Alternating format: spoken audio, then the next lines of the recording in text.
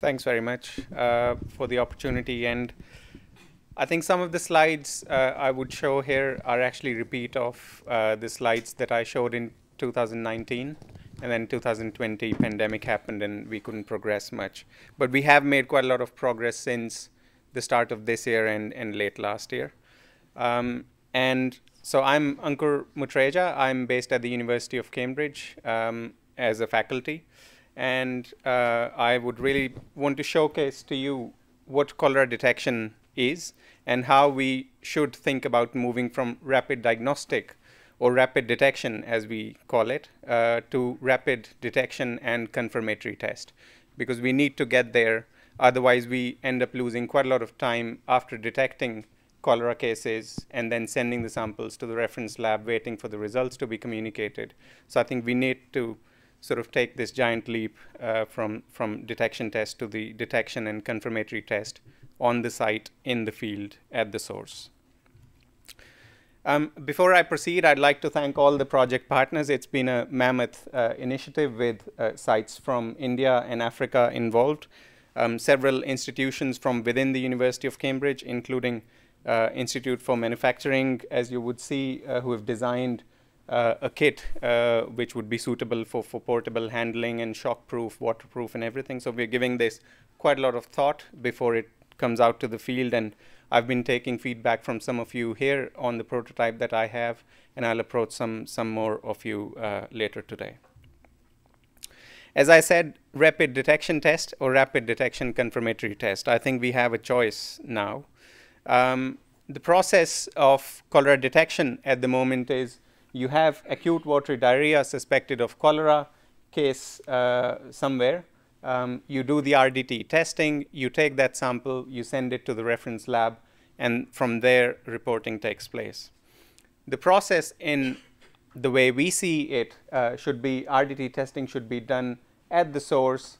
There should be on-site confirmation at the source itself using field-adapted molecular assays. It shouldn't be rocket science anymore. We've gone through COVID pandemic, and qPCR machines are all over the place now. You could do PCR or qPCR pretty much everywhere these days. The key to everything is really understanding the pathogen. This is the sort of fundamental of our approach, and we actually thought that you could go further from genus to species to lineage. People have been diagnosing by PCR, but very much at the species level. What we went down to was the lineage level because we had quite a lot of data on the genomics of cholera, highlighting what is 7th pandemic and what is non-7th pandemic cholera. And mind you, when we talk of cholera eradication plan, we don't talk of really cholera eradication. We talk of eradication of the 7th pandemic of cholera, because you cannot eradicate cholera. It's an environmental bug. It is important to find out the lineage information, because only then you can tell whether it's the 7th pandemic cholera that you're treating or it's the environmental problem, which is probably not worth paying too much attention to. Then there are other factors that went into our thought process. What should be the sensitivity and specificity? Here we have a very simple PCR test, very similar to what you would run in a reference laboratory, but adapted for field usage. So specificity for us, it's really 100%. Sensitivity should be as high as possible. We are currently doing those tests in both Africa and India. Actionable outcome should be really one test confirming or rejecting the disease instead of one test detecting and then a reference laboratory further confirming the disease. There should be no need for further culture confirmation. You could do culture confirmation if you like, but ideally action should come out of the test itself on the field side. Reliable results should be produced and should be easy to communicate to the public health agency for action, and it should advise the vaccine program or vaccine drive. If you know that it's the 7th pandemic strain that you've identified, you can really feed that data into the vaccination programs. The cost is often a bottleneck, so we are working towards a cost that should be as low as possible.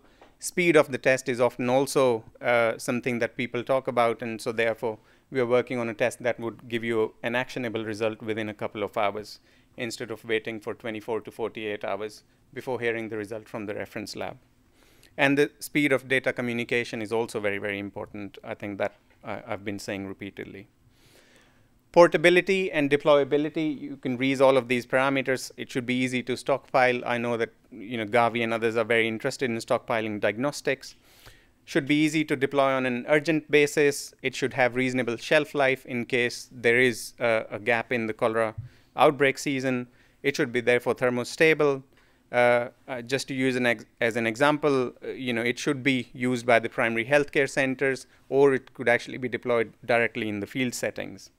It should have alignment with the surveillance activities. A lot of work we've heard over the last couple of days on the surveillance front. A lot of work we've heard on the WASH front and the OCV front. It should all align very, very well with the WASH and vaccination programs as well.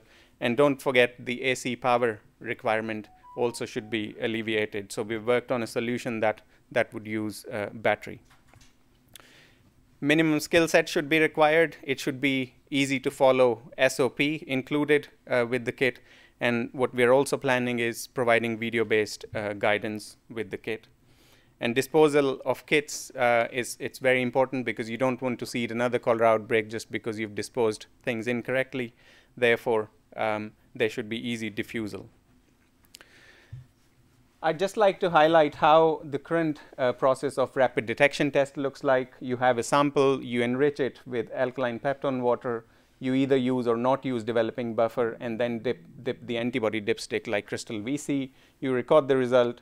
You then take that as an indication. You send it back to the reference lab for culture / or PCR confirmation, and then the public health action is planned. All of this, I have put a very conservative number of 24 to 48 hours. Andrew and colleagues from Congo confirmed that it can actually take up to a week sometimes. The process that we are working towards is really you have the sample, you put it in the PCR machine with a buffer that we have customized, and then you develop the reaction, you put the dipstick in the reaction. The only difference is this dipstick is a molecular dipstick. Essentially what you're seeing on the dipstick is the bands that you would otherwise see on a gel as you were running a PCR in the laboratory. And so therefore the result that you have is really actionable result that anybody could use to plan their next move. So really sample to actionable result again in less than 4 hours. How we've achieved it is by replacing a traditional PCR machine and also by replacing the gel detection system with these two very smart machines. One is a mini PCR machine, which has also been tested by NASA on the International Space Station. So it works beautifully and it's portable. And we've replaced the gel system with molecular detection strips. So instead of really running the gel, which is a cumbersome process, you can actually see the bands on the stick. So the movement from rapid sticks to these molecular sticks, it's not going to be a completely new thing for the technician who has been using the rapid detection sticks like crystal VC. We've also been working on a portable kit case to ensure that it is waterproof, shockproof, all sorts of things. It should be wipeable. It shouldn't have any pores if there is any spillage of cholera stool sample onto the kit and so on.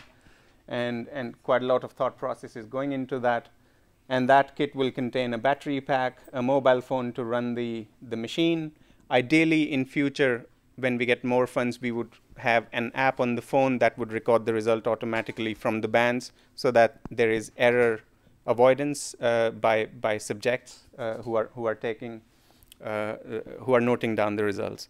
And also, these mobile phones could be used directly to communicate the data if there is internet present, or as soon as these mobile phones will hit the internet, they would communicate the data directly to the reference database, wherever you want it. So we started with optimizing everything on the gel. We have primarily focused on 3 markers. One is pandemic cholera detection, O1 cholera detection, and toxigenic cholera detection. With these 3 markers, you can really have very solid information on whether this particular outbreak or this particular scenario is worth taking an action or not. Otherwise, you might be taking an action on an outbreak or a potential outbreak, but it may actually be just an environmental seed. We have tested the utility of these dipsticks with various mixtures. We mixed O1 L-Tor with classical. We mixed O1 with O139, L-Tor, classical, all kinds of mixtures we've tested. And we've very beautifully been seeing that specificity and sensitivity, everything is nicely maintained. I'd just like to finish with this slide, and I'll be happy to take more questions later or further one-on-one discussions, just in interest of time. Finishing here, this is something we have been discussing as part of GTFCC for quite a few years now, desired versus acceptable, so essentially preferred product characteristics to the target product profile. And the desired is early detection, declaration, and monitoring of outbreak without need for cholera confirmation. So first intention test to be used on a predefined number of cholera suspect cases should be this desired test. And this could really only be achieved through molecular testing. I'd just like to finish by thanking very, very generous funders of this project, including DBT from India, MRC, NIHR, Cambridge University, and Wellcome Trust. Thanks very much. Thank you.